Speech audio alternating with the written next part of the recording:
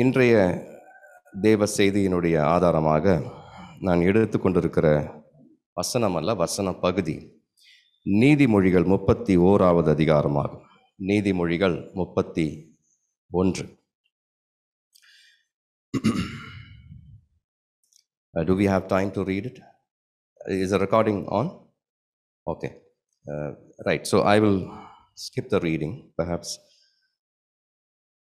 31வது அதிகாரம், நீதிமொழிகள் 31வது அதிகாரம், அதனுடைய முதல் வசனம் இப்படி சொல்லுகிறது: ராஜாவாகிய லேமுவேலுக்கு அடுத்த வசனங்கள் அவன் தாய் அவனுக்கு போதித்த உபதேசமாவது என்று சொல்லப்பட்டிருக்கிறதை பார்க்கிறோம்.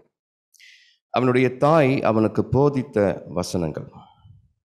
இது ஒரு போதக வசனமாக இருக்கிறது என்பதை முதலிலேயே இந்த நீதிமொழிகளை எழுதினவன் சொல்லி வைத்திருக்கிறான்.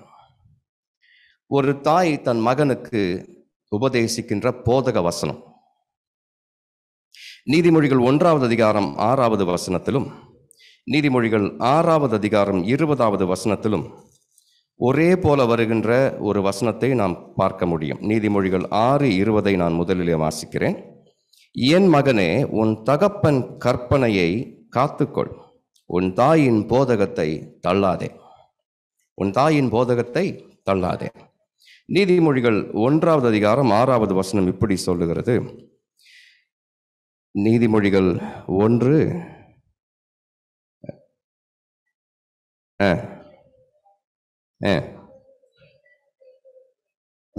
அறிந்து கொள்வான் என்று சொல்லப்பட்டிருக்கிறதை பார்க்கிறோம். 8வது வசனம் பாருங்க. என் மகனே, உன் தகப்பன் புத்தியை கேள், உன் தாயின் போதகத்தை தள்ளாதே.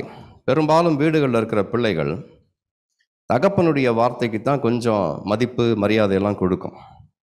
Most of the time the children ten to take moms words for granted. அம்மா தானே பார்த்து கொள்ளலாம் என்று இருக்கிறதை எல்லா வீடுகளும், நம்முடைய வீடுகளெல்லாம் பார்க்கிறோம். ஆனால் வேத புஸ்தகம் திரும்ப திரும்ப சொல்லுகின்ற ஒரு காரியம் உண்டு. உன் தகப்பனுடைய கற்பனையை நீ காத்துக்கொள், உன் தாயின் போதகத்தை தள்ளாதே. தகப்பன் கொடுப்பது கற்பனை, தாய் கொடுப்பது போதகம். The father gives commands while the mother preaches என்று வேதம் சொல்லுகிறது. தாய் போதிக்கிறாள், அதனால்தான் தாயின் போதகத்தை தள்ளாதே என்று சொல்லப்பட்டிருக்கிறதை பார்க்கிறோம். 31வது அதிகாரத்தில் ராஜாவாகிய லேமுவேலுக்கு அடுத்த வசனங்கள் என்று சொல்லப்பட்டிருக்கிறதை பார்க்கிறோம். இந்த லேமுவேல் யார்? யூத மற்றும் கிறிஸ்தவ பாரம்பரியத்தின்படி நீங்கள் பார்க்க போனால் இந்த லேமுவேல் என்பது சாலமோனுடைய பட்டப்பெயர் என்று நாம் தெரிந்து கொள்ள முடியும். It is a honorific title of King Solomon. Solomon ராஜாவுக்கு நாத்தான் தீர்க்கதரிசி கொடுத்த பெயர் ஒன்று உண்டு. சாலமோன் என்பது அவனுக்கு பிற்காலத்திலே வழங்கப்பட்ட பெயர். ஆனால் அவன் பிறந்த உடனேயே நாத்தான் தீர்க்கதரிசி 2 சாமுவேல் 12வது அதிகாரம் 24வது வசனத்திலே நாம் அதை வாசிக்கிறோம். நாத்தான் தீர்க்கதரிசி அரண்மனைக்குள்ளே பிரவேசித்து பிறந்த குழந்தைக்கு எதியா என்னும் ஒரு பெயரை இட்டான் என்று பார்க்கிறோம். ஆங்கிலத்தில் இட்ஸ் கால்ட் ஜெடைடியா. அவனுடைய பெயர், அவனுக்கு சூட்டப்பட்ட பெயர் ஜெடைடியா, எதியா என்று பார்க்கிறோம். ஆனால் இவனுக்கு பிற்காலத்தில் சாலமோன் என்று இன்னொரு பெயரும் வழங்கப்பட்டது. Probably people in the palace were calling him Solomon, Prince Solomon. ஆனால் இவன் பட்டத்துக்கு வந்தவுடனே இவனுக்கு ஒரு பட்டப்பெயர் கொடுக்கப்படுகிறது, அதுதான் Lemuel. So Proverbs 31 is a mom's advice to a son. And what kind of a son is he? He is a prince as well as a king. ராஜாவாகிய லேமுவேலுக்கு அடுத்த உபதேச வசனங்கள் என்று அங்கே போட்டிருக்கிறதை பார்க்கிறோம். இந்த லேமுவேலின் தாய் அவனை குறித்து சொல்லுகின்ற 2 காரியங்களை 2வது வசனத்தில் நாம் பார்க்கிறோம். இவன் என் மகன், இவன் என் கற்பத்தின் குமாரன், என் பொருத்தனைகளின் புத்திரன். எத்தனை பேர் இங்கே அம்மாக்களிடம் கேட்கிறேன், எத்தனை பேர் இங்கே நீங்கள் பொருத்தனை செய்து ஜெபித்ததனாலே நீங்கள் பிள்ளைகளை பெற்றுக்கொண்டீர்கள்? அல்லேலூயா. பொருத்தனை செய்து ஜெபித்ததனாலே வருகிற பிள்ளைகளை பார்த்து நீங்களும் சொல்லலாம், என் பொருத்தனையின் புத்திரனே, என் ஜெபத்திற்கு ஆண்டவர் கொடுத்த பதிலே என்று நீங்கள் பிள்ளைகளை பார்த்து சொல்ல முடியும். அதைத்தான் லேமுவேலுடைய தாய் இங்கே சொல்லுகிறதை பார்க்கிறோம். லேமுவேலுடைய தாய் யார்? பத்சேபாள். பத்சேபாள் தான் இந்த உபதேச வசனங்களை இங்கே லேமுவேலுக்கு கொடுக்கிறதை பார்க்கிறோம். The word Lemuel means one who belongs to God. Lemuel என்ற பெயருக்கு தேவனுக்கு சொந்தமானவன் என்று அர்த்தம்.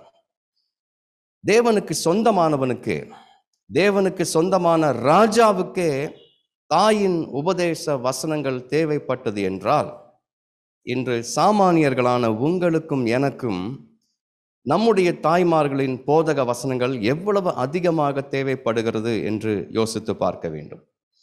என்னுடைய தாய் என்னுடைய வாழ்க்கையில கொடுத்த பல உபதேச வசனங்களை நான் மறந்து விட்டேன். டு பி வெரி ஆனஸ்ட், அம்மா எனக்கு கற்றுக் கொடுத்த 3 காரியங்கள் மட்டுமே எனக்கு இப்பொழுதும் நினைவில் நிற்கின்றது.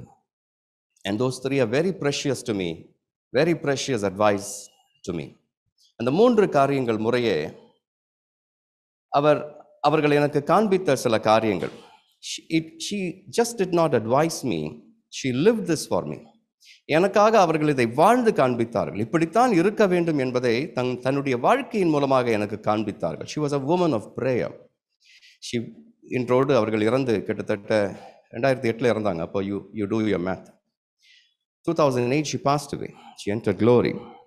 அந்த என்னுடைய தாய் எனக்கு கற்பித்து கொடுத்த அந்த 3 காரியங்கள், உபதேச வசனங்கள். One, it may sound very trivial to you, but that's a thing that I still remember. It's about getting up early in the morning. அதிகாலையிலே எழுந்திருக்க வேண்டும் என்று என்னுடைய தாய் எனக்கு அடிக்கடி சொல்வார். I used to have a problem with getting up in the morning early. ஆனால் இப்பொழுதெல்லாம் தூங்கினா தானே காலையில் எழுந்துக்கிறதுக்கு 2 மணி 3 மணிக்கெல்லாம் முழிப்பு வந்துடும். ஏதாவது ஒரு காரியம் இருக்கும். My wife tells me it is because of your stress that you're not able to sleep என்று சொல்வார்கள். அது ஒரு புறம் இருக்கட்டும். But most of the time I make it a point to get up early in the morning. எனக்கு விருப்பம் இருப்பதினாலே அல்ல, என் தாய் எனக்கு கற்றுத் தந்ததினாலே. Getting up early in the morning is something that my mom taught me and lived it for me. இரண்டாவதாக என்னுடைய அம்மா எனக்கு கற்றுத்தந்த ஒரு காரியம் உண்டு. It's about honoring your father. உன்னுடைய தகப்பனுக்கு நீ எப்பொழுதுமே கனம் கொடுக்க வேண்டும். எவ்வளவு பெரிய மனிதனாக மாறினாலும் சரி, நீ அப்பாவை விட எவ்வளவு உயர்ந்தவனாக வளர்ந்தவனாக நீ மாறினாலும், வளர்த்தியிலும் உயர்த்தியிலும் நீ அவரை விட எவ்வளவு பெரியவனாக மாறினாலும், உன் தகப்பனுக்கு கொடுக்க வேண்டிய கனத்தை நீ கடைசி மட்டும் கொடுக்க வேண்டும் என்பதிலே my mom was very very particular. Very particular she was. Because in my teenage time I was a little rebellious. Not very rebellious, but I was a little rebellious. நான் நினைத்து கொண்டேன், எனக்கெல்லாம் தெரியும். தகப்பனுடைய சிக்ஷை, தகப்பனுடைய கற்பனை எல்லாம் இப்பொழுது நமக்கு தேவைப்படுவதில்லை. That's what turbulent teenage does to us. இதெல்லாம் இந்த வயதையெல்லாம் நம்ம கடந்து போயிருக்கிறோம். இங்கே 10 பருவத்தில் இருக்கிற பிள்ளைகளை கேட்டால் தெரியும். அப்பா அம்மா உபதேசிக்கிறது உங்களுக்கு எப்படி இருக்குதுன்னு கேட்டால், ஐயோ ரொம்ப போர் அங்கிள் என்று சொல்லிவிடுவார்கள். இட்ஸ் an ordeal என்று சொல்லக்கூடும். தகப்பனுடைய தாயினுடைய உபதேசங்களை எந்த பிள்ளையுமே விரும்பி ஏற்றுக்கொள்வதில்லை. அது அந்த பிராயம், அந்த வயது அப்படி. But there will come a time in your life when you will realize how precious the advice of your father and mother were. இரண்டாவது காரியம், honor your father. அவர் என்ன தீங்கு செய்தாலும், என் தகப்பன் எனக்கு தீங்கு செய்ததில்லை, ஆனாலும் என் தாய் சொல்வார்கள், அவர் however distant he feels to you, however rude or harsh he may seem to you, you must remember that you have an obligation to honor your father forever. உன்னுடைய தகப்பனை நீ எப்பொழுதுமே கனம் பண்ண நீ கடமைப்பட்டிருக்கிறாய் என்று என்னுடைய தாய் எனக்கு கற்பித்து தந்தார்கள். மூன்றாவதாக, இது ரொம்ப முக்கியம் பாருங்க. மூன்றாவது காரியம், முதல் 2 காரியமும் முக்கியம், இது இன்னும் அதை விட முக்கியமான காரியம். எனக்கு, உங்களுக்கும் அப்படித்தான் இருக்கும் என்று நான் நினைக்கிறேன். மூன்றாவது காரியம் என்னுடைய தாய் எனக்கு கற்பித்து தந்த காரியம், it's about having a pleasant டிமெனர். உன்னுடைய முகம் எப்பொழுதுமே கொடூரமாய் குரூரமாய் இருக்கக்கூடாது என்று எனக்கு முதலில் சொல்லி தந்த ஒரே ஸ்திரீ என்னுடைய தாய் தான். வேற யாருமே எனக்கு சொல்லி தந்ததில்லை. அந்த வளர்ந்து வரும் பிராயத்துல நாம நினைத்து கொள்ளுகிற சில காரியங்கள் உண்டு. முகத்தை கொஞ்சம் கடூரமாக வைத்துக் கொண்டால் nobody will take as for granted என்று நாம் நினைத்துக் கொள்ளுகிறோம். கொஞ்சம் சீரியஸாக ஒரு முகத்தை வைத்துக்கொண்டு, ஒரு முகபாவம் உள்ள ஒண்ணுமே கிடையாது, ஆனா முகபாவத்தை கொஞ்சம் அப்படி வைத்துக் கொண்டால் யாரும் நம்மை சீண்டு விட முடியாது என்றெல்லாம் நாம் நினைத்துக் கொள்ளுகிறோம். அப்படி வாழ்ந்த நான் என்னிடத்துல என்னுடைய தாயார் சொல்வார்கள், இல்ல, தவறு பண்ணுகிறாய், உன்னுடைய முகம் எப்பொழுதுமே இப்படி இருக்கக்கூடாது, நீ எப்பொழுதுமே முகம் மலர்ச்சி உள்ளவனாய் இருக்க வேண்டும். Whatever you are undergoing, never show it out on your face. உன்னுடைய உள்ளத்திலே, உன்னுடைய வாழ்க்கையிலே நீ என்ன காரியங்களை நீ வாழ்ந்து கொண்டிருந்தாலும் சந்தித்து கொண்டிருந்தாலும் அதை முகத்திலே ஒரு நாளும் காண்பிக்க கூடாது. கோபம் முகத்திலே தெரியக்கூடாது. உன்னுடைய வார்த்தைகளிலே கோபம் கொப்பளிக்க கூடாது என்றெல்லாம் எனக்கு தாயார் உபதேசிக்க மட்டுமல்ல, அப்படியே வாழ்ந்து காண்பித்தார்கள். என்னுடைய தாய் என்னிடத்துல கோபப்பட்டு ஒரு வார்த்தையை சொன்னது எனக்கு நினைவே கிடையாது. அவர்கள் என்னை சபித்ததை போல சில வார்த்தைகளை சொன்னது எனக்கு நினைவே கிடையாது.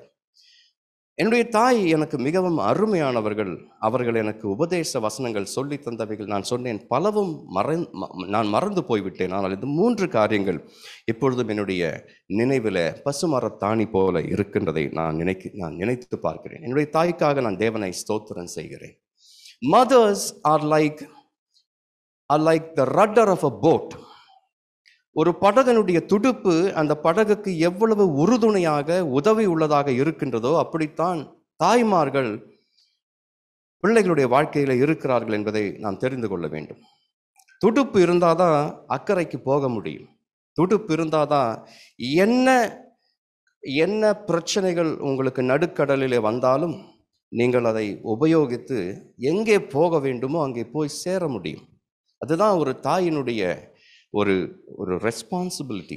The role of a mother is like the rudder of a boat என்று நாம் நினைத்து கொள்ள வேண்டும். ஆங்கில வேதாகமத்தை நீங்கள் வாசித்து பார்த்தால், if you read the King James version of Proverbs 31:1, it says, this is a prophecy that his mother taught him. உபதேச வசனங்கள் என்று தமிழில் இருக்கிறது. ஆனால் கிங் ஜேம்ஸ் வெர்ஷனை நீங்கள் வாசித்து பார்த்தால், அவனுடைய தாய் அவனுக்கு உபதேசித்த தீர்க்க தரிசனம் என்று வருகிறதை நாம் பார்க்க முடியும். அது என்ன தீர்க்க தரிசனம்? தீர்க்க தரிசனத்தை கற்றுக் கொடுக்க முடியுமா? தீர்க்க தரிசனத்தை உபதேசிக்க முடியுமா என்று நீங்கள் ஆலோசித்து பார்த்தால், எனக்கு ஆண்டவர் காண்பித்த ஒரு காரியத்தை உங்களுக்கு நான் சொல்ல விரும்புகிறேன். Perhaps Bathsheba knew what kind of life was set before Solomon.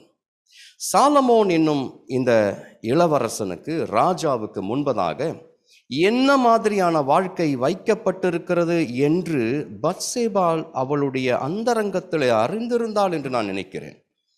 இவன் பிறந்ததே எப்படி? இவன் எப்படி பிறந்தான்? இவன் யாருடைய மகன்? இவன் தாவீதுக்கும் பத்சேபாளுக்கும் பிறந்த மகன். இட் வாஸ் நாட் என்ன சொல்வது, பத்சேபாள் முதலிலே யாருக்கு மனைவியாயிருந்தாள்? உரியாவுக்கு மனைவியாயிருந்தாள். அங்கிருந்து அபகரிக்கப்பட்டு அரமனைக்கு வலுக்கட்டாயமாக பலவந்தம் பண்ணப்பட்டு கொண்டு வந்தப்பட்ட ஸ்திரீ. அவர்களுடைய சேர்க்கையினாலே பிறந்த ஒரு குழந்தை இறந்து போனது. அதற்கு பிறகு பிறந்த குழந்தை தான் சாலமோன். பத்சேபாளுக்கு அவளுடைய உள்ளத்திலே ஒரு காரியம் ஆண்டவர் உணர்த்தி கொண்டே இருந்தார் என்றே நான் விசுவாசிக்கிறேன். This child may not be having a great life. He may live a great life as a king and as a prince. But நல்ல ஒரு மனிதனாக அவன் வாழ மிகவும் கடினம் என்று பத்சேபாள் அறிந்திருந்தால் போலும். அதனால்தான் அவள் தீர்க்க தரிசனமாக தன்னுடைய குமாரனுக்கு இந்த காரியங்களை சொன்னாள் என்றே நான் விசுவாசிக்கிறேன். சாலமோன் பிற்காலத்திலே என்ன விதமான பாவங்களிலே விழுவான் என்பதை அவன் தாய் தூரத்திலே கண்டு அவனுக்கு அந்த பாவங்களுக்கு அந்த காரியங்களுக்கு அவன் தப்பித்து கொள்ள வேண்டும் என்பதற்காக உபதேசித்த தீர்க்க தரிசன வசனங்களைத்தான் 31வது அதிகாரம் 1 முதல் 9 வரை உள்ள வசனங்களிலே நாம் பார்க்கிறோம். நீதிமொழிகள் 31ஐ 2 பகுதிகளாக பிரிக்கலாம். 1 முதல் 9 வரை உள்ள வசனங்கள் சாலமோனுக்கு கொடுக்கப்பட்ட உபதேச வசனங்கள். 10 முதல் 31 வரை உள்ள வசனங்கள், அதை குறித்து நான் பிறகு சொல்லுகிறேன். வேறு விதமான ஒரு ஆலோசனை. Wise advice R prophecies. இதை நாம் தெரிந்து கொள்ள வேண்டும். ஞானமான புத்திமதிகள் எல்லாமே நமக்கு நேராக ஆண்டவர் தருகின்ற தீர்க்க தரிசனங்கள் தான் என்பதை நாம் தெரிந்து கொள்ள வேண்டும். அநேக நேரங்களிலே தீர்க்க தரிசனங்கள் என்றால் ஒரு வர்ஷிப் லீடர் கொடுக்கின்ற ஒரு காரியம் என்று நாம் நினைத்துக் கொள்கிறோம். அல்லது புல்பிட்டிலிருந்து ஒரு தேவனுடைய மனுஷன் கொடுக்கிற செய்தியைத்தான் தீர்க்க தரிசனம் என்று நாம் ஏற்றுக்கொள்கிறோம். அப்படி அல்ல. நம்முடைய தாய் தகப்பன் கூட நம்முடைய வீடுகளிலே நமக்கு தீர்க்க தரிசனங்களை சொல்லுகிறார்கள் என்று நாம் தெரிந்து கொள்ள வேண்டும். That's one reason why we should not slight our parents. பத்சேபாளுடைய உபதேசம் என்ன? 3வது வசனம். ஸ்திரீகளுக்கு உன் பலனையும் ராஜாக்களை கெடுக்கும் காரியங்களுக்கு உன் வழிகளையும் கொடாதே என்று சொல்லுகிறதை பார்க்கிறோம். ஸ்திரீகளுக்கு உன் பலனை கொடாதே, ராஜாக்களை கெடுக்கும் காரியங்களுக்கு உன் வழிகளை கொடாதே என்று சொல்லப்பட்டிருக்கிறதை பார்க்கிறோம். Give not your strength to women, nor your ways to that which destroys kings. ராஜாக்களையே கெடுக்கும் சில காரியங்கள் உண்டு, அந்த காரியங்களிலே உன்னுடைய கால்கள் நடக்கக்கூடாது, சஞ்சரிக்கக்கூடாது என்று சாலமோன் பட்டத்துக்கு வந்தவுடனேயே அல்லது அதற்கு முன்னதாகவே அவனுடைய தாய் அவனுக்கு கொடுத்தாள் என்பதை நாம் நினைத்து கொள்ள வேண்டும். திராட்சரசம் குடிப்பதும் மதுபானம் பண்ணுவதும் ராஜாக்களை கெடுக்கும் காரியங்கள் என்று சொல்லப்பட்டிருக்கிறதை பார்க்கிறோம். இந்த சபையிலே திராட்சரசம் குடிக்கும் ஆட்கள் இல்லை என்றே நான் விசுவாசிக்கிறேன். But it was very common in my environment. Syrian Christian ஃபேமிலியில் வந்த ஒரு மனிதன் நான். அதனால் கிறிஸ்மஸ் ஈஸ்டருக்கெல்லாம் வீட்டில் வைன் அப்படி விளையாடும். அவ்வளோ சுலபமாக கிடைக்கும். அப்போ தாய் இல்லை, தகப்பன் பிள்ளை என்ற வித்தியாசமெல்லாம் வீட்டில் இருக்காது. எங்கள் வீடுகளில் அப்பா கூப்பிடுவார், வாடா உட்காரு என்று சொல்லி ஊற்றி கொடுக்கும் ஒரு கலாச்சாரம் எங்கள் குடும்பங்களிலே இருந்தது. என்னுடைய குடும்பம் மட்டும் இல்லை, அது அந்த மாதிரி ஒரு set of Syrian Christian families எல்லாம் அது இருக்கும். ஆனால் தகப்பனுக்கு தெரியாத காரியம், ஊற்றி கொடுக்கிற நான் நாளைக்கு இவனுக்கு குடிக்காதே என்ற உபதேசத்தையும் கொடுக்க நேரிடுமே என்று அவர்கள் நினைத்து பார்ப்பதில்லை. இந்த சபையில் அப்படிப்பட்ட தகப்பன்மார்களும் பிள்ளைகளும் இல்லை என்றே நான் விசுவாசிக்கிறேன். ராஜாக்களையே கெடுக்கும் காரியங்கள் திராட்சரசமும் மதுபானமும் என்று சொல்லப்பட்டிருக்கிறதுனாலே ஆண்டவராகிய இயேசு கிறிஸ்து நமக்கு சொல்லுகின்ற காரியம், அவைகளுக்கு நாம் எவ்வளவு அதிகமாக விலகி இருக்க வேண்டும் என்பதுதான். நான் சொன்னேன், நீதிமொழிகள் 31 1 முதல் 9 வரை உள்ள வசனங்கள் லெமுவேலுக்கு கொடுக்கப்பட்ட உபதேச வசனங்கள். ஆனால் 10 முதல் 31 வரைக்கும் நீங்கள் வாசித்து பார்த்தால் the tone of the chapter, the tone of the advice changes. அப்படியே பிக்சர் மாறுகிறதை நீங்கள் பார்க்க முடியும். திடீரென்று குணசாலியான ஸ்திரீயை குறித்து அந்த வசனம் ஆரம்பிக்கின்றது. குணசாலியான ஸ்திரீயை கண்டுபிடிப்பவன் யார்? அவளுடைய விலை முத்துக்களை பார்க்கிலும் உயர்ந்தது என்று சொல்லப்பட்டிருக்கிறதை இங்கே நாம் பார்க்கிறோம். அல்லேலூயா. குணசாலியான ஸ்திரீயினுடைய 3 பண்புகள், இதுதான் இன்று தேவன் நமக்கு தருகின்ற செய்தி. The 3 virtues of a virtuous woman. virtuous woman என்பதனாலேயே அவளுக்கு virtues இருக்கின்றது. அதிலே நான் வேத வசனத்திலிருந்து பார்த்து தெரிந்து கொண்ட 3 முக்கியமான virtues இவைகள் தான். அதைத்தான் இன்று நாம் பார்க்க போகிறோம். 10வது வசனம் முதல் 31வது வசனம் வரைக்கும் பத்சேபாளுடைய உபதேச வசனங்கள் நல்ல மனைவியை கண்டடைவது எப்படி என்று சாலமோனுக்கு, அதாவது லேமுவேலுக்கு உபதேசம் கொடுக்கிறதாக இருக்கிறதை பார்க்கிறோம். How to find a good wife for you. அதுதான் அம்மா பிள்ளைக்கு கொடுக்கிற ஆலோசனை. அதை நீங்க நல்ல கவனமாக பார்த்தா தான் அது உங்களுக்கு புலப்படும். பாருங்க, ஒரு இடத்திலும் இப்படிப்பட்ட பெண்ணை நீ உனக்கு மனைவியாக்கிக்கொள் என்று அம்மா சொன்னதே கிடையாது.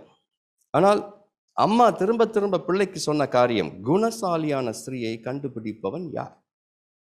நீ கண்டுபிடிப்பாயா என்ற கேள்வியோடு தான் தாய் மகனுக்கு இந்த உபதேச வசனங்களை சொல்லுகிறார். So the 31st chapter of Proverbs, verse 10 to 31, I would say is an ode to a virtuous woman. இது ஒரு சங்கீத பாட்டு. ஒரு குணசாலியான ஸ்திரீ எப்படி இருக்க வேண்டும் என்பதை இன்னும் ஒரு குணசாலியான ஸ்திரீயான பத்சேபாள் சொல்லி காண்பிக்கிறார்.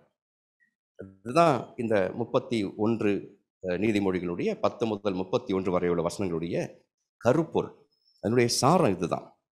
Let me tell you something. இங்கே இளம் பெண் பிள்ளைகள் இருக்கிறீர்கள். Proverbs 31 is something that you need to read at least once a month. 31வது நீதிமொழிகளை நீங்கள் மாசத்துல ஒரு முறையாவது வாசிக்க வேண்டும். ஏன் என்று சொல்லுகிறேன். Every girl aspiring to be a wife tomorrow must read Proverbs 31 at least once a month. இது உங்களுக்கு நீங்களே கொடுக்கின்ற உபதேச வசனங்களாக இருக்கும். கல்யாணமாக போகிற பிள்ளைகள் மட்டுமல்ல, கல்யாணம் ஆன ஸ்திரீகள் கூட இதை வாசிக்கலாம்.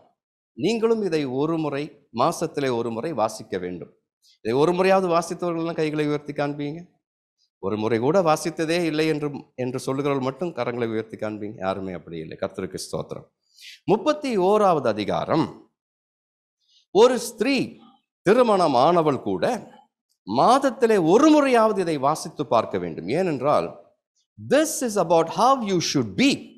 நீங்கள் எப்படி இருக்க வேண்டும் என்பதை ஆண்டவர் பரிசுத்த ஆவியானவருடைய உதவியோடு கூட உங்களுக்கு காண்பிக்கிறார். If you read these verses, you will be able to compare yourself with the virtuous woman illustrated in the Bible. வேதாகமத்திலே காண்பிக்கப்பட்டிருக்கிற இந்த குணசாலியான ஸ்திரீக்கும் உங்களுக்கும் எவ்வளவு தொடர்பு உண்டு என்பதை நீங்களே ஒப்பிட்டு பார்த்து கொள்ள முடியும். ஒப்பிட்டு பார்த்து கொண்டால் குணசாலியான ஸ்திரீக்கு பக்கத்தில் இருக்கிறோமா, இல்லை வெகு தூரத்தில் இருக்கிறோமா, have we arrived, are we there yet என்பதெல்லாம் உங்களுக்கு புலப்படும். Proverbs 31 is something that every boy should read. ஒவ்வொரு ஆண் பிள்ளையும், பிள்ளைங்கள்லாம் கவனிங்க, ஆண் பிள்ளையெல்லாம் கவனிங்க, ஹெட்ஃபோன்லாம் போட்டு ஒன்றும் கேட்காத மாதிரி உட்காந்தா விட்டுற மாட்டார் ஆண்டவர். Proverbs 31 is something that you should also read, because this is a kind of woman that you should desire. This is the kind of woman that you should aspire for. வழியிலே போகிற எல்லா பிள்ளைகளும் உங்களுக்குரியவர்கள் அல்ல.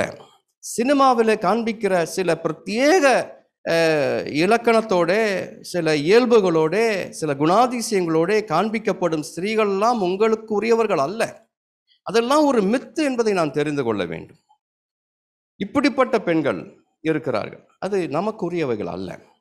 ஆனால் உங்களுக்கு நாளைக்கு நீங்கள் வளர்ந்தவர்களாக மாறும் பொழுது, நீங்கள் திருமண பருவத்தை வந்து அடையும் பொழுது, உங்களுக்கு வரப்போகின்ற பெண் பிள்ளை, உங்களுக்கு வரப்போகின்ற மனைவி எப்படிப்பட்டவளாய் இருக்க வேண்டும் என்பதற்கு இன்றே நீங்கள் ஒரு ஆயத்த வகுப்பை நடத்துவதைப் போலத்தான் இந்த நீதிமொழிகள் 31 10 முதல் 31 வரை உள்ள வசனங்களை நீங்கள் வாசித்து பழக வேண்டும். அல்லேலூயா. It's a Bible study about how your wife should be. ஒரு குணசாலியான ஸ்திரீ எப்படி இருக்க வேண்டும் என்பதை குறித்து நீங்கள் இன்றைய தெரிந்து வைத்திருப்பது நல்லது. Because you will not have high expectations of a woman that is going to enter your family later. இதுதான் ஆண்டவர் காண்பித்திருக்கும் குணசாலியான ஸ்திரீயினுடைய அடையாளங்கள். அவள் இப்படித்தான் இருக்க வேண்டும். Not only that, every man who is married in this hall and whoever is listening to my voice through Zoom should also read Proverbs 31 once in a while. திருமணம் ஆனவர்கள் கூட, என்னையும் சேர்த்து சொல்லுகிறேன், திருமணமான ஆண்கள் கூட நீதிமொழிகள் 31 அடிக்கடி வாசித்து பார்க்க வேண்டும். ஏனென்று சொல்லுகிறேன், இனி ஒரு பெண் இப்படி கிடைப்பாளா என்பதற்காக அல்ல, கிடைத்த மனைவிக்காக எப்படி ஜெபிக்கலாம் என்பதற்காக நீங்கள் இதை ஒரு முறையாவது, மாதத்திலே ஒரு முறையாவது வாசிக்க வேண்டும்.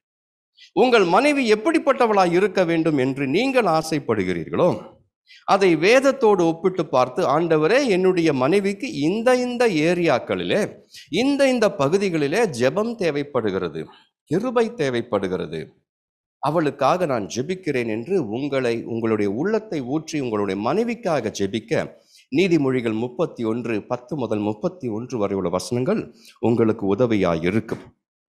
10வது வசனம் சொல்லுகிறது, குணசாலியான ஸ்திரீயை கண்டுபிடிப்பவன் யார்? அவளுடைய விலை, அவளுக்கு ஒரு விலை உண்டு. அவளுடைய விலை முத்துக்களை பார்க்கிலும் உயர்ந்தது என்று சொல்லப்பட்டிருக்கிறதை பார்க்கிறோம். அல்லேலூயா. அங்க டீ பிரச்சனை.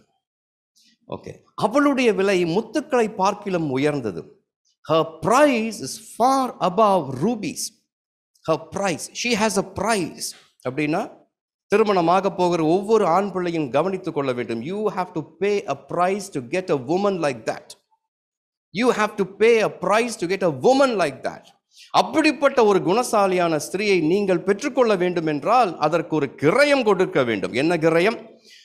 1 முதல் 9 வரை உள்ள காரியங்களை நீங்கள் வாசித்து அதற்கு ஏற்றபடி உங்களை ஆயத்தப்படுத்தி ஒரு நல்ல மனிதனாக, நல்ல ஆண் பிள்ளையாக, நல்ல மனுஷனாக நீங்கள் மாறும் பொழுது, கர்த்தருடைய கரங்களிலே உங்களுடைய வாழ்க்கைகளை ஒப்புக் கொடுத்து நீங்கள் ஜெபிக்கிற மனிதனாக, வேதத்தின்படி நடக்கிற மனிதனாக நீங்கள் மாறும் பொழுது அதற்கான கிரயத்தை நீங்கள் கொடுக்கிறீர்கள் என்பதை நீங்கள் தெரிந்து கொள்ள வேண்டும்.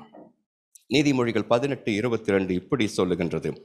Proverbs 18:22 says, "He who finds a wife finds a good thing and obtains favor from God." He who finds a wife finds a good thing and obtains favor from God. மனைவியை கண்டடைகிறவன் நன்மையானதை கண்டடைகிறான், கர்த்தரால் தயையும் பெற்றுக்கொள்ளுகிறான் என்று வசனம் சொல்லுகிறது. மனைவியை கண்டடைந்தவர்கள் எல்லாம் நன்மையானதை கண்டடைந்தார்கள். அதை ஆமோதிக்கிறவர்கள், அது உண்மைதான் என்று சொல்லுகிறவர்கள் மட்டும் கரங்களை உயர்த்தி காண்பிக்கும்படி கேட்கிறேன். என்ன பிரதர், இன்னும் டவுட்ல இருக்கீங்க? எவ்வளவு நாள் ஆச்சு கல்யாணம் ஆகி? டவுட்டே வரக்கூடாது. மனைவியை கண்டடைந்தவர்கள் எல்லாம் நன்மையானதை கண்டடைந்தோம். Hallelujah. Hallelujah. They complete us. How many of you know they complete us? They not only compliment us, they complete us. We are only half. அது தெரியுமா உங்களுக்கு? நம்ம ஆண்டவர் அப்படித்தான் படைத்தார். அவர்களும் வரும்பொழுதுதான் நாம் பூரணம் அடைகிறோம் என்பதை நாம் தெரிந்து கொள்ள வேண்டும். ஸ்திரீகளே, இங்கிருக்கும் சகோதரிகளை பார்த்து நான் ஒரு காரியத்தை கேட்கிறேன். நீங்கள் கர்த்தருடைய தயவை உங்கள் கணவனுக்கு பெற்று தருகிறவர்கள் என்பதை நீங்கள் அறிந்திருக்கிறீர்களா? கிரயத்தை கொடுக்கிறவர்கள் அவர்கள். ஆனால் கர்த்தருடைய தயையை நீங்கள் உங்கள் கணவர்களுக்கு பெற்று தருகிறவர்கள் என்பதை நீங்கள் அறிந்து கொள்ள வேண்டும். அதுதான் நீதிமொழிகள் 18:22 சொல்லுகிறது. மனைவியை கண்டடைந்தவன் கர்த்தரால் தயையையும் பெற்றுக்கொள்கிறான். If grace needs to operate in your husband's life, you need to pray for him. எத்தனை பேர்கள் ஜெபிக்கிறீர்கள் என்று எனக்கு தெரியாது. Of course you must be praying. ஆனால் அவர்களுடைய வேலைகளை லகுவாக்கும் என்பதை மட்டும் நீங்கள் கருத்தாக ஜெபிக்க கூடாது. நல்ல பணம் ஈட்ட வேண்டும், போக்கிலும் வரத்திலும் காத்துக்கொள்ளும், வாலாக்காமல் தலையாக்கும், கீழாக்காமல் மேலாக்கும், இவைகளெல்லாம் நாம் சொல்லி ஜெபிப்பதுண்டு. ஆனால் இவர் ஒரு நல்ல மனிதனாக இருக்க வேண்டும், இவர் கர்த்தருடைய இருதயத்திற்கு ஏற்ற மனிதனாக இருக்க வேண்டும் என்றும் மனைவிமார்கள் கணவன்மார்களை குறித்து ஜெபிக்க வேண்டும். அல்லேலூயா. பத்சேபால் ஜெபித்தாலோ இல்லையோ எனக்கு தெரியாது. ஆனால் தாவீது அப்படிப்பட்ட மனிதனாகவே இருந்தான். தாவீதை குறித்து மட்டும்தான் வேதம் எப்படி சொல்லுகிறது? அவன் கர்த்தருடைய இருதயத்திற்கு ஏற்றவன். அல்லேலூயா. அப்படிப்பட்ட மகனாக சாலமோனும் மாற வேண்டும் என்பதுதான் இந்த குணசாலியான ஸ்திரீயினுடைய ஆசையாக இருந்தது. அல்லேலூயா. குணசாலியான ஸ்திரீயினுடைய 3 பண்புகளை சுருக்கமாக உங்களுக்கு நான் காண்பிக்க ஆசைப்படுகிறேன். முதல் காரியம், குணசாலியான ஸ்திரீ ஜீவ ரட்சணை செய்கிறவளாய் இருப்பாள். A virtuous woman will be one who saves lives. She will be one who saves lives. தன் கணவனுக்காக தாவீதிடம் மன்றாடிய ஒரு ஸ்திரீயை குறித்து 1 சாமுவேல் 25வது அதிகாரத்திலே வாசிக்கிறோம். அவளுடைய பெயர் அபிகாயில். என்னும் இந்த ஸ்திரீயை குறித்து 1 சாமுவேல் 25வது அதிகாரத்திலே வாசிக்கிறோம். இந்த அபிகாயிலுக்கும் அவளுடைய கணவனுக்கும் இடையே இருக்கிற கான்ட்ராஸ்டை 1 சாமுவேல் 25 3வது வசனம் காண்பிக்கிறதை நாம் பார்க்க முடியும். நான் அதை வாசிக்கிறேன். 1 சாமுவேல் 25:3. அந்த மனுஷனுக்கு நாபால் என்றும் அவன் மனைவிக்கு அபிகாயில் என்றும் பெயர். அந்த ஸ்திரீ மகா புத்திசாலியும் ரூபவதியுமாயிருந்தாள். அந்த புருஷனோ முரடனும் துராகிருதனுமாயிருந்தான். அவன் காலேபுடைய சந்ததியான் என்று சொல்லப்பட்டிருக்கிறதை பார்க்கிறோம். அவள் மகா சௌந்தரவதி, ரூபவதியும் குணசாலியுமாயிருந்தாள். ஆனால் அவன் எப்படிப்பட்டவனாயிருந்தான்? அவன் முரடன், அவன் துராகிருதன் என்று சொல்லப்பட்டிருக்கிறதை பார்க்கிறோம். ஆங்கிலத்தில் இன்னும் இது விளங்குற மாதிரி இருக்கும். That woman was discerning and beautiful, but the man was harsh and badly behaved. He was harsh and badly behaved. If you find a man who is rude to somebody who is inferior than him, you must keep away from him. நீங்கள் ஒரு மனிதனை பார்க்கிறீர்கள், அவன் தன்னை விட, தன் நிலைமையை விட கீழே இருக்கிறவர்களை பார்த்து கொடுமையாய் நடத்துகிறவனாக இருந்தால் அவனை விட்டு ஒரு கொஞ்சம் விலகி இருப்பது உங்களுக்கு நல்லது. ஏனென்றால் தட் இஸ் இஸ் கேரக்டர். பொதுவாக அப்பார்ட்மெண்ட் காம்ப்ளெக்ஸ்லாம் வாட்ச்மேன் எல்லாம் நம்ம எப்படி ட்ரீட் பண்ணுறோம் என்பதை நாமே யோசித்து பார்த்தால் நமக்கு தெரியும். How do we treat watchmen? How do we treat the corporation conservancy workers on the streets, on the roads? அவர்களெல்லாம் நாம் எப்படி நடத்துகிறோம்? அவர்களெல்லாம் ஏதோ குப்பை அழுவதற்காகவே பிறந்தவர்களைப் போலத்தான் நம்மில் பலர் அவர்களை பார்க்கிறோம். அப்படி அல்ல என்பதை நாம் தெரிந்து கொள்ள வேண்டும். A virtuous man, இது குணசாலியான ஸ்திரியை குறித்தது. ஆனால் ஒரு நல்ல மனிதன், குணசாலியான மனிதன், he will not be harsh and he will not be badly behaved என்று நாம் தெரிந்து கொள்ள வேண்டும். இந்த நாபாலுக்கும் தாவீதுக்கும் இடையே இருக்கிற பிரச்சனை, வந்த பிரச்சனை என்ன என்று நமக்கு தெரியும். அதை குறித்தெல்லாம் அதிகம் சொல்ல நேரம் இல்லை. இந்த நாபாலுக்கு 3000 ஆடுகளும் 1000 வெள்ளாடுகளும் இருந்தன என்று நாம் பார்க்கிறோம். தாவீது சவுலுடைய கையிலிருந்து தப்பித்துக் கொள்வதற்காக அவனோடு கூட 600 பேர்களோட கர்மேல் மலையின் ஒரு பகுதியிலே ஒளித்து கொண்டிருக்கிறான். அந்த கர்மேல் மலையினுடைய உச்சியிலே ஒரு காலத்தில் வல்லமையாக தீர்க்கதரிசி தேவனுக்கு பயன்பட்ட அந்த கர்மேல் மலையிலே இந்த நாபால் தன்னுடைய ஆடுகளை மயிர் கத்திரிக்கிற நேரம் வந்தது. மயிர் கத்திரிக்கிற நேரம் என்பது it's a day of feast. அது ஒரு பெரிய விழா போல நடக்கும். ஏன்னா 3000 1000 மொத்தம் 4000 ஆடுகள் என்று வைத்துக்கொள்வோம். இந்த ஆடுகளுக்கெல்லாம் மயிர் கத்திரிக்க வேண்டும். ஒரு நாள் முழுவதும் ஆகும். ஒரு சில நேரங்களிலே 2 நாள் 3 நாள் கூட ஆகும். அப்போது காலை முதல் மாலை வரைக்கும் அவர்கள் இதை செய்து கொண்டிருப்பார்கள். அவர்களுக்கு பிரத்யேக பட்சணம் ஆயத்தம் செய்யப்படும். ஒரு பெரிய ஃபெஸ்டிவல் மாதிரி நடக்கின்ற ஒரு காரியம். இதை தாவீது கேட்டு அறிந்து நாபால் இடத்துல தன்னுடைய 10 ஆட்களை அனுப்புகிறான். He sent 10 of his men to Nabal to ask him for something. He did not specify what he wanted. உன்னுடைய கைக்கு என்ன கிடைக்கிறதோ அதை எனக்கு எடுத்து என்னுடைய ஆட்களுக்கு அனுப்பும் என்று சொல்லுகிறதை பார்க்கிறோம். ஆனால் இந்த நாபால் தாவீதினுடைய ஆட்கள் வந்து இப்படி கேட்டதை, அவர்களுக்கு உணவு வேண்டும், அதைத்தான் அவன் கேட்கிறான். தாவீது கேட்கிறான், எங்களுக்கு உணவு வேண்டும். நீங்கள் பிரியாணி எல்லாம் ரெடி பண்ணிட்டு இருக்கீங்க, 3 நாள் ஃபெஸ்டிவல் நடக்க போகுது, நாங்களும் இங்கே இருக்கிறோம், கர்மேல் மலையினுடைய ஓரத்தில் இருக்கிறோம். உங்களுடைய ஆடுகள் எல்லாம் எங்கள் மத்தியில் உலாவின போது ஒரு ஆடு கூட காணாமல் போனதில்லை. எங்களிலே 600 பேர்கள் இருக்கிறார்கள். இந்த 600 பேர்களை குறித்து நம்ம இதுக்கு முன்னே இருக்கிற வசனங்களை பார்த்தால் ஒருவனும் வீட்டுக்கு உதவாதவன், எல்லாமே போக்கிரிகள். அப்படிப்பட்ட போக்கிரிகள் எல்லாம் தாவீதோடு கூட இருந்தார்கள். ஆனால் தாவீதின் மேலே இருந்த மரியாதை நிமித்தமாக அவன் கட்டளைக்கு அடங்கி ஒருவன் கூட இரவிலே கள்ளத்தனமாக ஒரு ஆடையும் பிடித்து அடிக்கவில்லை. எல்லாருமே நல்ல ஆண்களாக இருந்தார்கள். இதையெல்லாம் சொல்லி தாவீதினுடைய ஆட்கள் நாபால் இடத்துல உதவி கேட்கிறார்கள், உணவு கேட்கிறார்கள். ஆனால் நாபால் அவர்களை துச்சமாக எண்ணி அவர்களிடத்துல மிகவும் கடுமையாக பேசி அவர்களை அனுப்புகிறதை பார்க்கிறோம். இந்த 10 பேர்களும் தாவீதிடத்தில் திரும்பி வந்த பொழுது தாவீது சொல்லுகிறான், 200 பேர்கள் ரஸ்துக்குள்ளண்டையில் இருங்கள், 400 பேர்கள் என்னோட வாருங்கள் என்று சொல்லி ஆயுதங்களை பட்டயங்களை எல்லாம் உருவிக்கொண்டு அவர்கள் நாபாலுடைய வீட்டிற்கு நேராக ஓடி வரும் பொழுது ஒரு ஊழியக்காரன், அவன் பெயர் சொல்லப்படவில்லை. இப்படி பெயர் சொல்லப்படாத அநேக கதாபாத்திரங்கள் வேதாகமத்திலே உண்டு. நாமானுடைய வீட்டில் இருந்த அந்த யூத பெண், அவருடைய பெயர் கூட சொல்லப்படவில்லை. ஆனால் எஜமாட்டிகளுக்கு மிகவும் உண்மை உள்ளவர்களாக, நல்ல ஆலோசனை கொடுக்கிறவர்களாக அவர்கள் இருந்தார்கள். அப்படிப்பட்ட ஒரு ஊழியக்காரன் ஓடி அபிகாயிலிடத்திலே வந்து, தாவீது இப்பொழுது வருவான், உன்னுடைய கணவனுடைய உயிருக்கு ஆபத்து, அவன் பேலியாலின் மகன், இவன் யார் சொன்ன பேச்சையும் கேட்பதில்லை, இப்படிப்பட்ட ஒரு மனுஷன் நமக்கு இருக்கிறானே என்று சொல்லி அவன் அங்கலாய்த்த போது அபிகாயில் திராட்சை ரசம் துருத்திகளில் எடுத்துக்கொண்டு அடைகளையும் உலர்ந்த அடைகளையும் எல்லாம் எடுத்துக்கொண்டு தாவீதை சந்திக்க இவைகளெல்லாம் உணவு பதார்த்தங்களெல்லாம் எடுத்து கழுதையில ஏற்றி அதையெல்லாம் முன்னே அனுப்பி அவள் பின்னே ஓடி வருகிறதை பார்க்கிறோம்.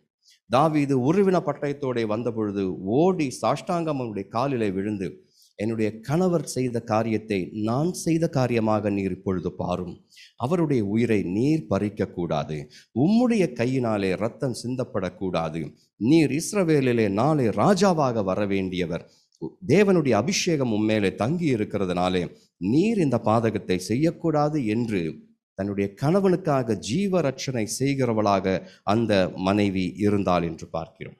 அதைத்தான் நான் முதலிலே சொன்னேன். குணசாலியான ஸ்திரீ ஜீவ ரட்சணை செய்கிறவளாய் இருப்பாள். உங்கள் கணவன் நாபாலை போல இல்லை. நீங்கள் எப்படி ஜீவ ரட்சணை செய்யலாம்? உங்கள் கணவனுக்காக உருக்கமாக ஊக்கமாக ஜெபிக்கிறவர்களாக நீங்கள் இருந்தால் நீங்களும் ஜீவ ரட்சணை செய்கிறவர்களாகவே இருப்பீர்கள். அவர் ரட்சிக்கப்படாத மனிதனாக இருந்தால் அவருடைய ஆத்தும ரட்சிப்புக்காக இன்று முதற்கொண்டு நீங்கள் விசேஷமாக ஜெபிக்க ஆரம்பித்தால் கர்த்தர் உங்கள் ஜெபங்களை கேட்பார். உங்களுடைய விண்ணப்பத்தையும் அவர் அங்கீகரிப்பார். ஹல்லேலூயா.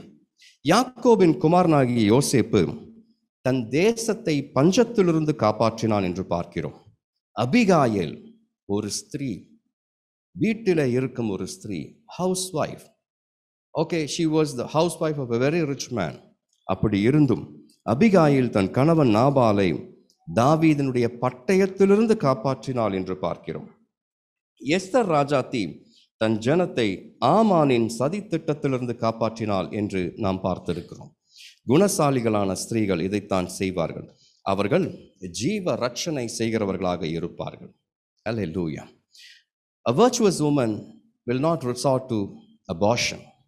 அதுவும் ஜீவ ரட்சணை என்பதை நாம் தெரிந்து கொள்ள வேண்டும். Hallelujah.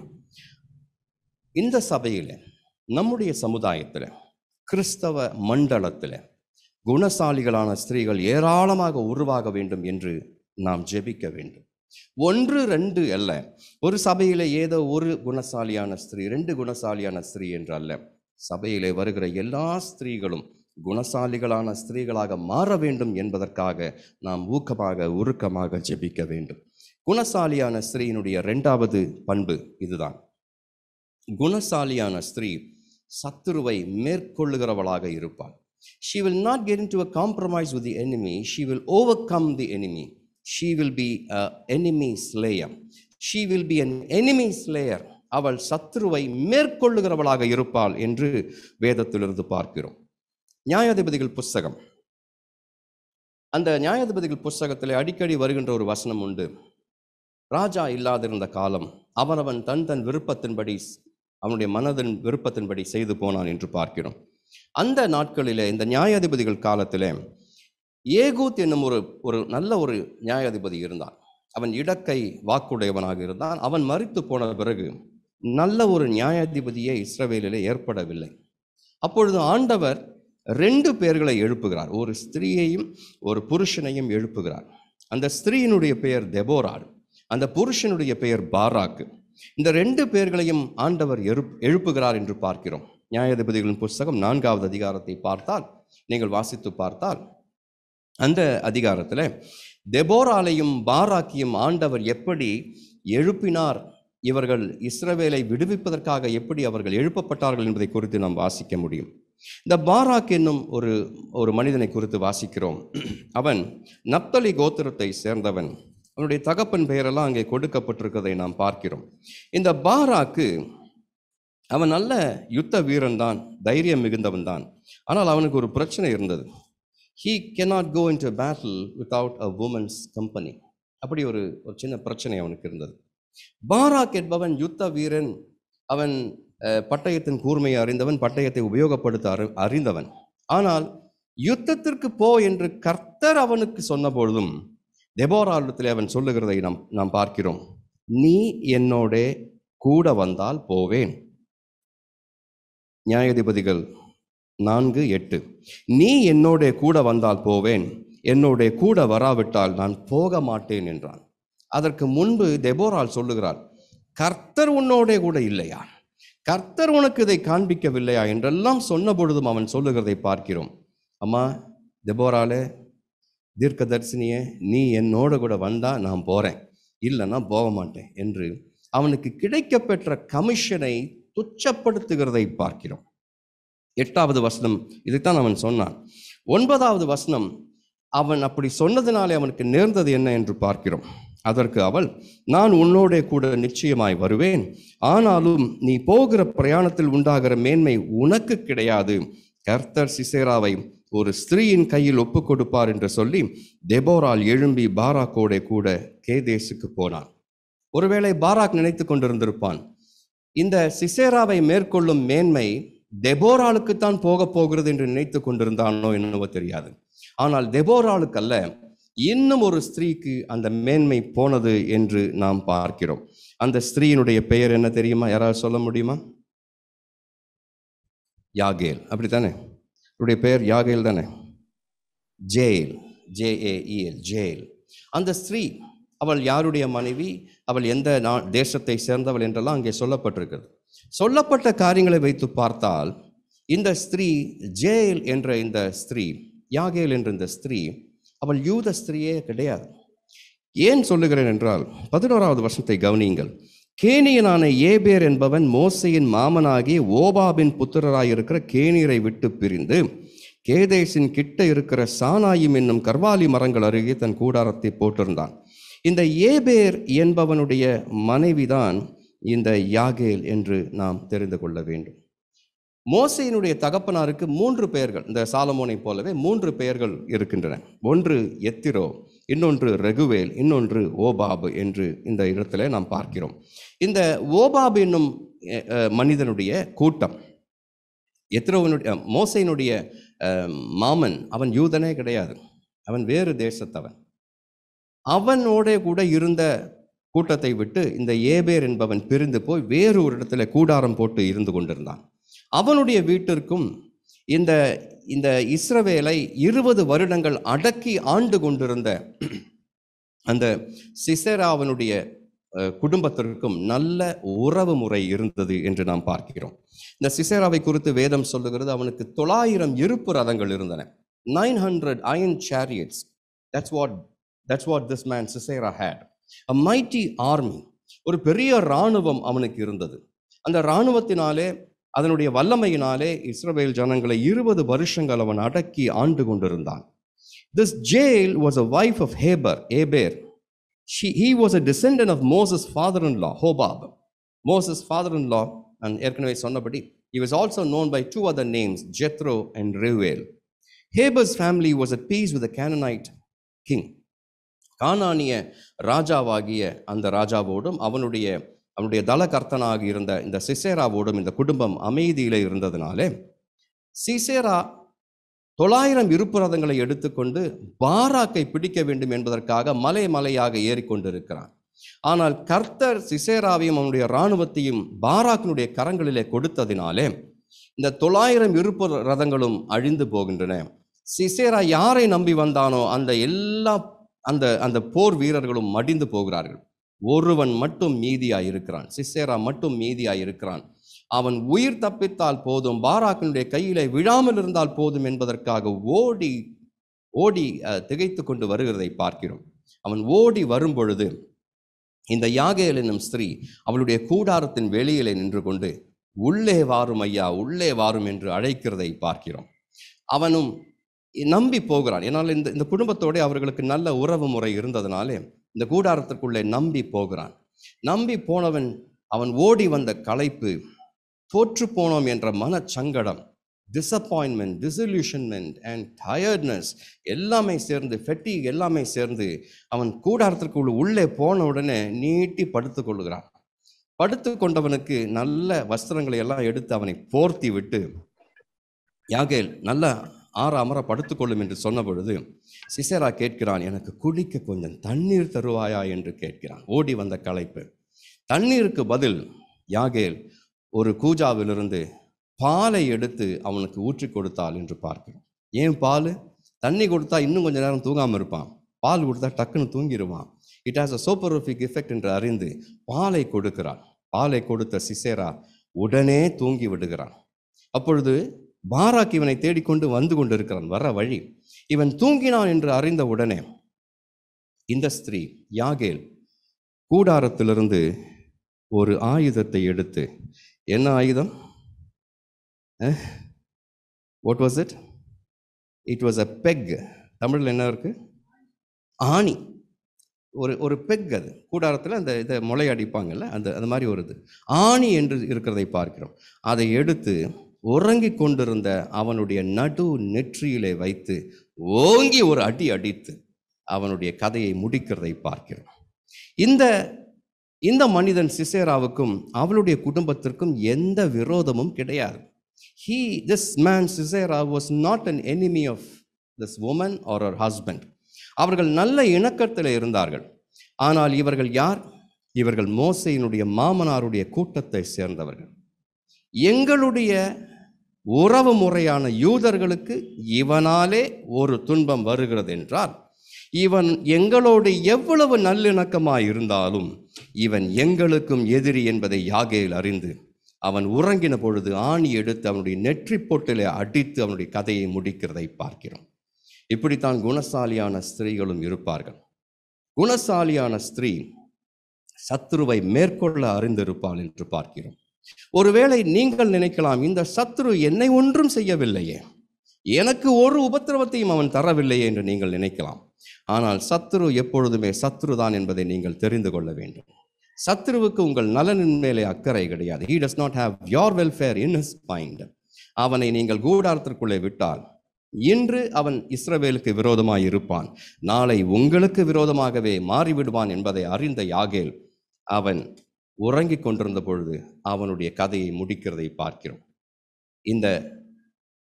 இந்த சிசேராவை மேற்கொள்ளும் மேன்மை ஒரு ஸ்திரீயை சேரும் என்று தெபோரால் தீர்க்க தரிசனம் உரைத்தாலே அது யாகேலை சேர்ந்தது, அந்த மேன்மை யாகேலை சேர்ந்தது என்று பார்க்கிறோம். சங்கீதம் 68:12 சங்கீதம் 68:12 இந்த சம்பவம் விவரிக்கப்படுகிறதை நாம் பார்க்கிறோம். சேனைகளின் ராஜாக்கள் தத்தளித்து ஓடினார்கள், வீட்டிலிருந்த ஸ்திரீயானவள் கொள்ளை பொருளை பங்கிட்டாள் என்று பார்க்கிறோம். யாகேலுடைய பெயர் அங்கே சொல்லப்படவில்லை, ஆனால் இந்த சம்பவம் தான் அங்கே விவரிக்கப்படுகிறது என்றே நான் நினைக்கின்றேன். இன்றும் சத்துருவாகிய சாத்தானை நெற்றி பொட்டிலே அடித்து அவனுடைய கதையை முடிக்க, உங்கள் கூடாரத்திலே அவனுக்கு இடம் இல்லை என்பதை நீங்கள் அறிக்கை செய்து, உங்கள் பிள்ளைகளையும் உங்கள் வரும் தலைமுறைகளையும் அலைகழிக்க, அவர்கள் முன்னேற விடாமல், அவர்கள் கர்த்தருடைய பிள்ளைகளாக மாற விடாமல் தடுத்து நிறுத்துகிற எல்லா வல்லமைகளையும், எல்லா பிசாசின் கட்டுகளையும் நெற்றி பொட்டிலே அடித்து நொறுக்கும் குணசாலிகளான ஸ்திரீகள் இன்று நம்முடைய சபையிலும் நம்முடைய சமுதாயத்திலும் ஏராளமாக ஏற்பட வேண்டும் என்பதற்காக கைகளை உயர்த்தி நாம் ஜெபிக்க வேண்டும். அப்படிப்பட்ட ஒரு குணசாலியான ஸ்திரீயாக நீங்கள் மாற வேண்டும், அப்படிப்பட்ட குணசாலியான புருஷனாக நானும் மாற வேண்டும் என்று நாம் ஜெபிக்க வேண்டும். குணசாலியான ஸ்திரீனுடைய மூன்றாவது காரியம், அவளுடைய மூன்றாவது பண்பு, குணசாலியான ஸ்திரீ ஆத்தும ஆதாயம் செய்பவளாய் இருப்பாள். She will be one who does soul harvesting. ஆத்தும ஆதாயம் செய்கிறவளாய் குணசாலியான ஸ்திரீ இருப்பாள். ரோமருக்கு எழுதப்பட்ட நிருபம் 16வது அதிகாரம் 1-2 வசனங்களை வாசித்து பார்த்தால், அங்கே அப்போஸ்தலனாகிய பவுல் கெங்கிராயா ஊர் சபைக்கு ஊழியக்காரியாகிய நம்முடைய சகோதரி பெபேயாளை நீங்கள் கர்த்தருக்குள் பரிசுத்தவான்களுக்கு ஏற்றபடி ஏற்றுக்கொண்டு எந்த காரியத்தில் உங்கள் உதவி அவளுக்கு தேவையாய் இருக்கிறதோ அதிலே நீங்கள் அவளுக்கு உதவி செய்ய வேண்டும் என்று அவளை உங்களிடத்தில் ஒப்புவிக்கிறேன். அவள் அநேகருக்கும் எனக்கும் கூட ஆதரவாய் இருந்தவள் என்று அங்கே சொல்லப்பட்டிருக்கிறதை பார்க்கிறோம். இந்த கெங்கிரையா சபையில் இருந்த இந்த ஸ்திரீ, அவள் யார்? அவளுடைய பெயர் பெபேயாள் என்று பார்க்கிறோம். ஆங்கிலத்தில் her name is pronounced as Phoebe. இந்த ஃபீபி என்னும் ஸ்திரீ, இவள் கெங்கிரையா பட்டணத்தில் ஒரு சபையில் ஒரு ஊழியக்காரியாக இருந்தவள். There was a church in Cenchrea, and in that church there was this woman. She was not a pastor, maybe she was an evangelist, maybe she was a lay leader, maybe she was a prayer warrior, maybe she was simply a woman who used to host all the servants of God at her home. அவள் என்ன ஊழியம் செய்தாள் என்று சொல்லப்படவில்லை. அவள் ஜெபித்தாளா, அவள் ஜெபிக்கிறவளாக இருந்தாளா, அவளுக்கு விசேஷ ஆவிக்குரிய வரங்கள் இருந்தனவா, இவைகள் ஒன்றுமே சொல்லப்படவில்லை. ஆனால் இந்த ரோமருக்கு எழுதப்பட்ட நிருபம் இவள் கையிலே தான் கொடுத்து அனுப்பப்பட்டது என்றே வேத வல்லுநர்கள் சொல்லுகிறார்கள். ரோமருக்கு எழுதப்பட்ட நிருபத்தை சுமந்து கொண்டு போகும் சிலாக்கியத்தை பாக்கியத்தை பெற்ற ஸ்திரீ இந்த ஸ்திரீ, இவளுடைய பெயர் பெபேயாள் என்று நாம் வாசிக்கிறோம். இவள் அப்படி என்ன செய்து விட்டாள் என்று பார்க்கிறோம். இவள், அப்போஸ்தலனாகிய பவுல் சொல்லுகிறான், இவள் அநேகருக்கு உதவியாய் இருந்தவள், இவள் எனக்கும் கூட ஆதரவாய் இருந்தவள். அதுதான் அவளுடைய மினிஸ்ட்ரி. வேற ஒண்ணுமே சொல்லப்படவில்லை. She did not have a prophetic gift. She did not have a pastoral ministry. ஒரு போதகராக இருக்கவில்லை, ஒரு தீர்க்கதரிசினியாக இருக்கவில்லை. அவள் ஜெபிக்கிறவளாக இருந்திருப்பாள். பெரிய ஆவிக்குரிய வரங்களை உடையவளாக இருந்தாளா இல்லையா நமக்கு தெரியாது. ஆனால் அவள் செய்த ஒரு காரியம், அநேகருக்கு உதவியாய் இருந்தாள், எனக்கும் கூட ஆதரவாய் இருந்தாள் என்று பவுலினாலே சொல்லப்படும் அளவுக்கு, பவுலினாலே மெச்சப்படும் அளவுக்கு அவள் பெரிய ஊழியத்தை செய்து வந்தாள் என்று நாம் தெரிந்து கொள்ள வேண்டும். இந்த பெபையால் என்னும் நாமத்திற்கு அர்த்தம் பிரகாசம் உள்ள என்பதாகும். பிரகாசமான, bright. Phoebe means bright, very bright, radiant என்பதுதான் அதனுடைய பொருள். She was a deacon in the church at Cenchrea. Corinth பட்டணத்திலிருந்து 8 mile தூரத்தில் இருந்த ஒரு துறைமுக பட்டணம் தான் இந்த கெங்கிரேயா. ரோமாபுரியில் உள்ள சபை கெங்கிரேயா சபை ஊழியக்காரியான பெபையாலை ஏற்றுக்கொள்ள வேண்டும்.